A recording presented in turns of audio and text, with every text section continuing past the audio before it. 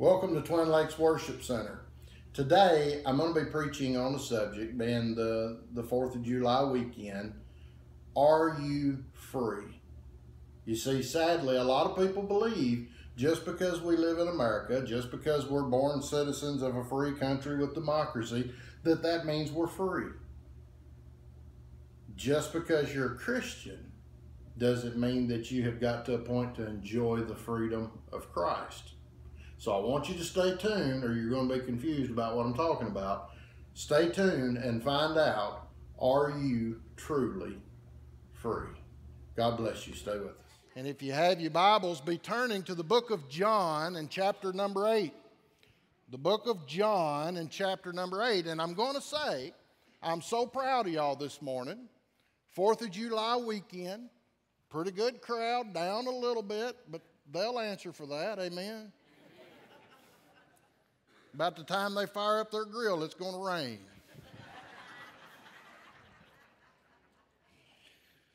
But I am so proud of y'all for being here and being in the Lord's house. Today, being that it is the 4th of July weekend, being it is the weekend that probably more than ever before we think about the fact that we do live in a nation of democracy, that we do live in a country that is set apart because of its wonderful freedom, I want to ask you today, are you really free?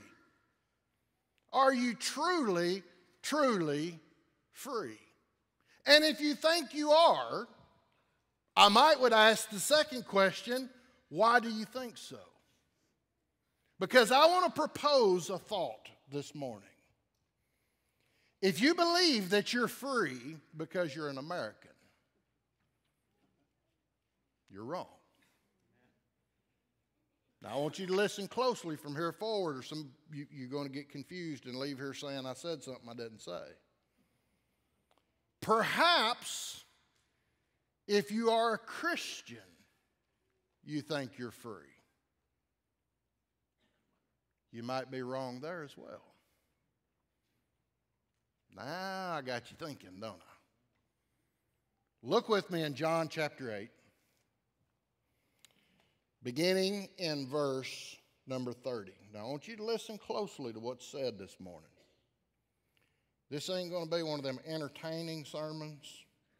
I ain't got a lot of good stories on Mike or Gary or jokes or nothing, but I assure you it's an important sermon. Listen to what's said closely. It says, as he spoke these words, and it's talking about Jesus, many believed on him. So what does that mean? As he spoke, a lot of people got saved. Everybody agree? Okay. Verse 31. Then said Jesus to those Jews who believed on him. Now he's talking to those people that just got saved. Okay? Listen to what he says. He says, if you continue in my word, then are you my disciples indeed. And ye shall know the truth, and the truth shall make you free. So it stands to reason that just because they got saved, they didn't know or experience freedom yet. Right? He said because the Bible was clear, he was talking to the ones that just believed on him. It didn't say believed in him. They believed on him. Big difference in believing in God and believing on God. Big difference. So they just got saved, and he said, now, if you want freedom, here's what you got to do. I want to go on and read the next couple of verses because I think it'll help this make sense to you. Look at verse 33. They answered him, we are Abraham's seed, and were never in bondage to any man. How sayest thou, ye shall be made free? You see, they was having a little bit of trouble with what Jesus just told them. He said, you've believed on me. Now, if you'll do this, this, and this, you shall be free. And they said, well, wait a minute, Jesus. We're Jews born from the seed of Abraham. We've never been in bondage to any man. What are you talking about, free? You see, if I propose this morning to you, just because you're an American, you're not free, that would be hard for some people to understand. What are you talking about? I'm not free. I live in a free country. I'm in a free nation. There's some here today that I would say to them, just because you got saved, you're not free. You'd say, well, what are you talking about? I'm a child of God. And the truth shall set you free. Did you hear what Jesus just told them? He said to those that had just believed on him, listen to it again, if you continue in my word, then are ye my disciples indeed. And ye shall know the truth, and the truth shall make you free. You see, it is absolutely possible for you to be a born-again Christian and not experiencing the freedom of Christ. And he says the freedom comes through the truth. And the truth comes through, what did he say? Number one, you've got to believe on him, not in him. You've got to be saved. But then he said you've got to also continue in my word to become my disciples. He said, here's what you got to do. You got to be saved. You got to continue in my word to be disciples. And the result is the truth will be made known to you. You see, there are some people that experience and receive the saving grace of God. And thank God, it's a free gift. Thank God it says, for whosoever shall call upon the name of the Lord shall be saved. But if you want to experience the full freedom of being a child of God, let me tell you what you got to do. You got to be serious about your salvation. You got to continue in his word. You've got to continue in his word to become a disciple, which means to simply be under the discipline of. You say you can't go on and keep living like the world and expect all the benefits of God to come into your lap.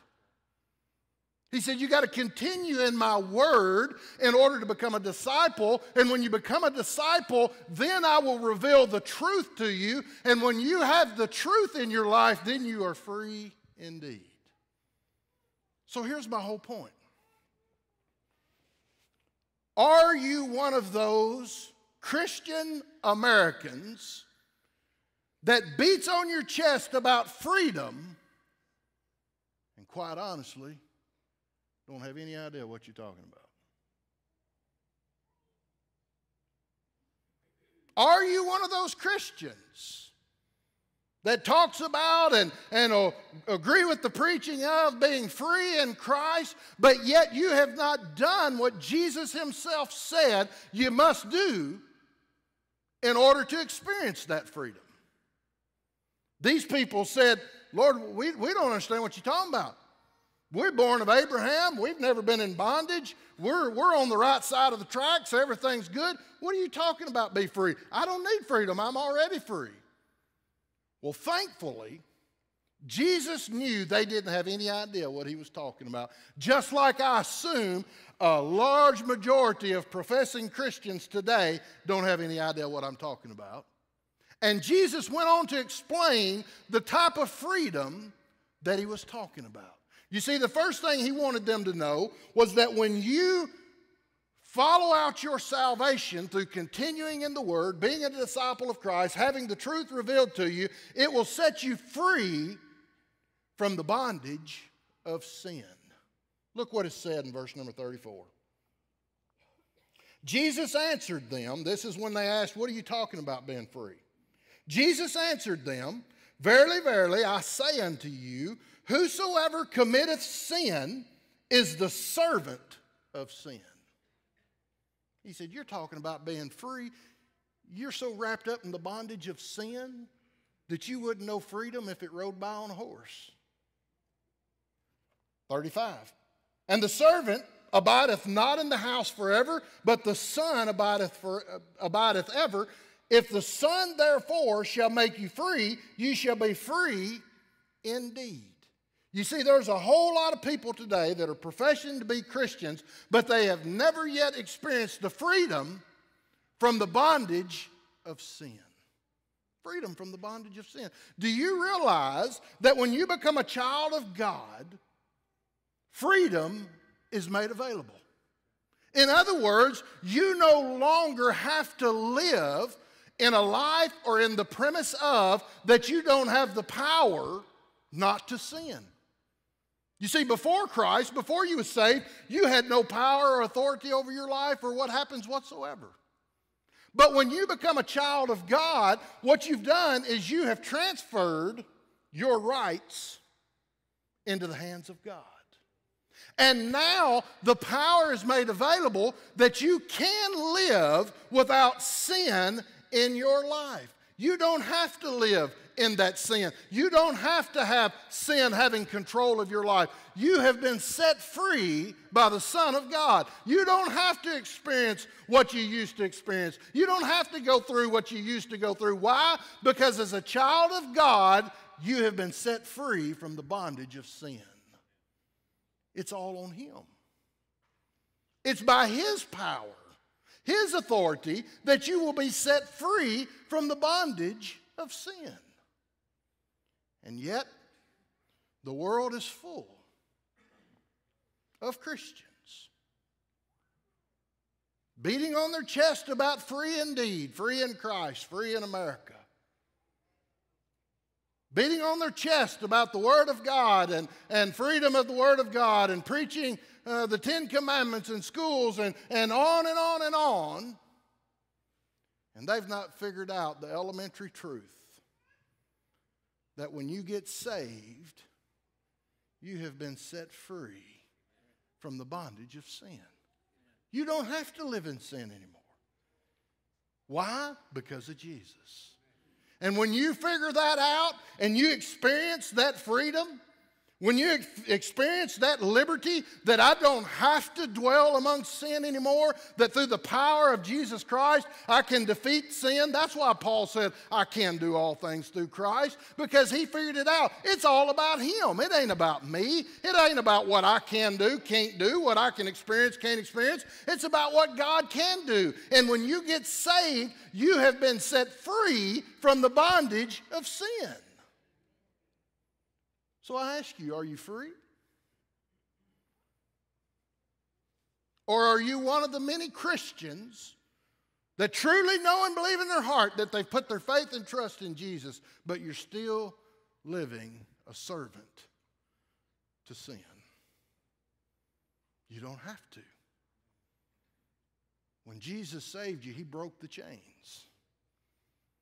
When Jesus saved you, He threw away the keys. You don't have to be in bondage anymore. So Jesus was trying to teach these new Christians a very fundamental truth. He said, when you get saved, continue in me. Because there's truths that you need to learn. There's truths that you need to experience. And that is the freedom from the bondage of sin. But then he went on and he said, not only will you be set free from the bondage of sin, but he also said you'll be set free from the blemishes of birth. You'll be set free from the blemishes of birth. Look in verse number 37. Listen to what he says now. I know that ye are Abraham's seed, but you seek to kill me, because my word hath no place in you. I speak that which I have seen with my Father, and you do that which you have seen with your Father. He said, listen, if you want to experience freedom, when you come to know me, realize not only are you set free from the bondage of sin, but you've also been set free from the blemishes of birth. You see, he said, you're acting like the world. You're living like the world. You're repeating what you've seen your father do. You're repeating what you've seen this world do. You're handling things the way you've seen others do. Jesus said, as for me, I'm doing the same thing. I'm handling it the way I've seen my Father handle it. I'm speaking the way I've heard my Father speak. I'm dealing with the issues the way I've seen my father deal with the issues. And he said, now because you are in me, you can quit living and acting like a heathen. You can quit having the traits of your fathers of the world. You see, I've shared with you, and I truly believe this, I'm one of the luckiest people on the face of the earth. I truly am. I'm not joking, no punchline. When it comes to parents, I don't know anybody that has set a better example than my mom and dad. Yes, he's got crazy in his old age, but the example's been given.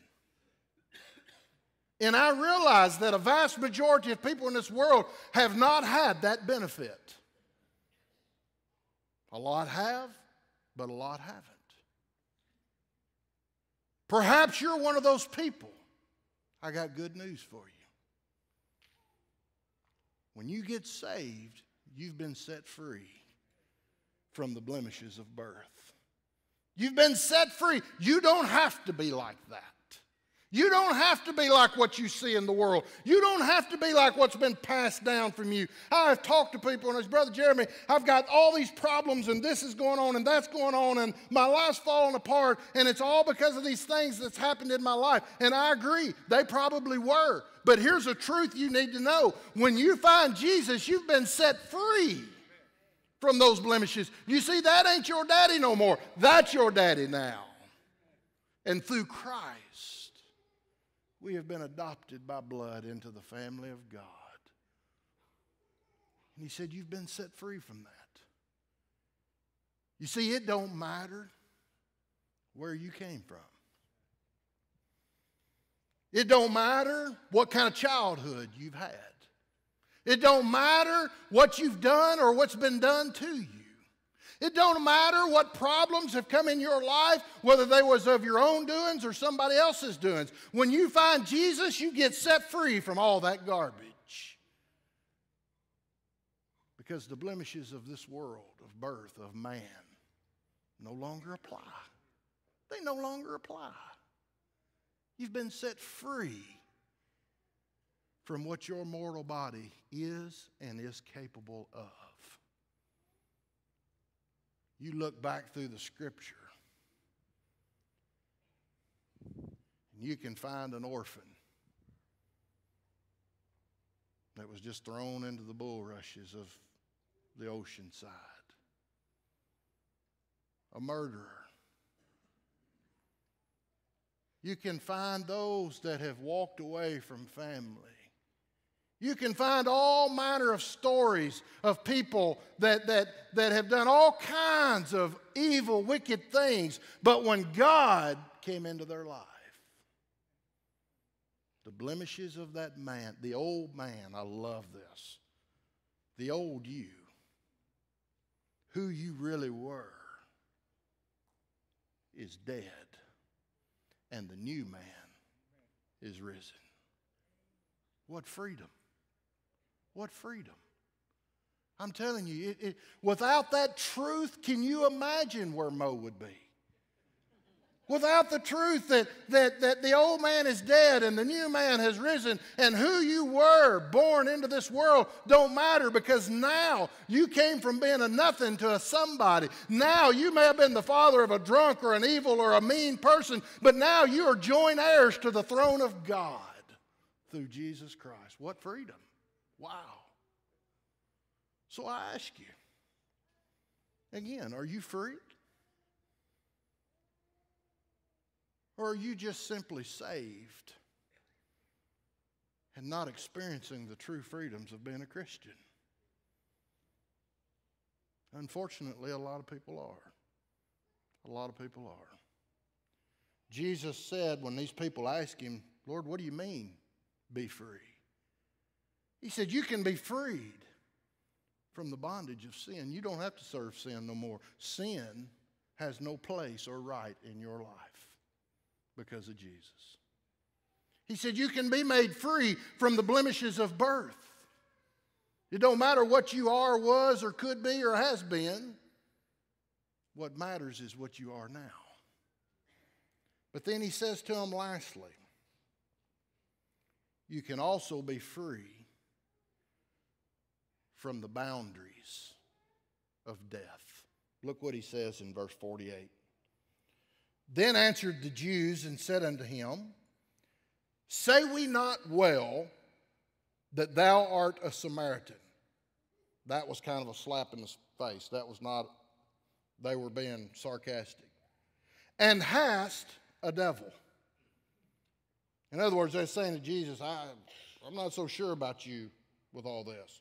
Jesus answered, I have not a devil, but I honor my Father, and ye do dishonor me. And I seek not mine own glory. There is one that seeketh and judgeth. Verily, verily, I say unto you, if a man keep my saying, he shall never see death. You see, through Jesus, you are set free to the boundaries of death. You know, death is one of those things that we don't really like to talk about, do we? I mean, you think about it. I mean, we come up with all kinds of ways. We even try to disguise what it is. Well, we've lost them. They passed. They've gone on. Because we don't like to say they're dead. We don't like death. And because of that, if you don't understand the freedom that Jesus brings, death is going to have a whole different perspective for you in your life. You see, when you understand the freedom that Jesus, he set you free from the boundaries of death. When you understand that, death takes on a whole new meaning. Now, I'm not saying any Christian is not at a point where they worry about how they're going to die or they don't want to suffer. That's just common sense. Anybody would do that. But let me tell you, it changes your perspective. Because now death has with it no fear. Because you understand through him, he has taken the boundaries of death away, and now death is one of those things that we understand to be absent from the body is to be present with the Lord for a Christian. So it takes away that fear of the unknown. It takes away its finality, that when death comes, that's the end and there's nothing else going on. We know that because of death, because of Jesus, when death comes, life goes on. He said, for those who have heard my sayings and accept and take those sayings, he shall never see death. You see, death, the way most people think of it, does not exist. You want me to blow your mind? You ready? Here we go. You are going to live forever. The question is where? You're going to live forever. The question is where? Through Jesus, we've been set free to that finality. That we're going to live forever. And that he has gone and prepared a place just for me. I believe it's right next to a steakhouse. I truly do. I truly do. With one of them long dessert buffets.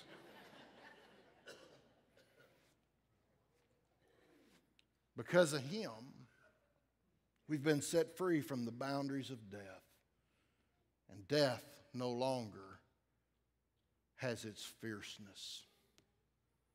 I love the little story about the daddy and his little girl driving down the road, and it was a cool spring day, and they had the windows down in the old truck.